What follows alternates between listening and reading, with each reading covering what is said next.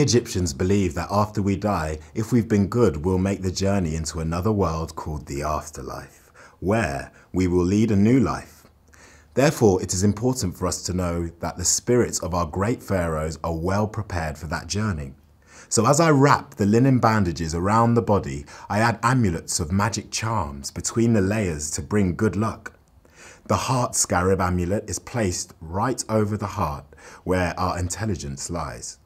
And this ensures that the heart isn't removed. The scarab beetle is magically born from a ball of dung and therefore is a symbol of rebirth. Personal jewellery can also be placed in between the layers. Then we finally cover the head with a special mask that shows the face of the pharaoh. These masks are often made from gold, so together with the jewels, it makes the mummies very valuable. And this is why, to protect them, we place them inside a tomb or a pyramid to keep them safe from tomb robbers.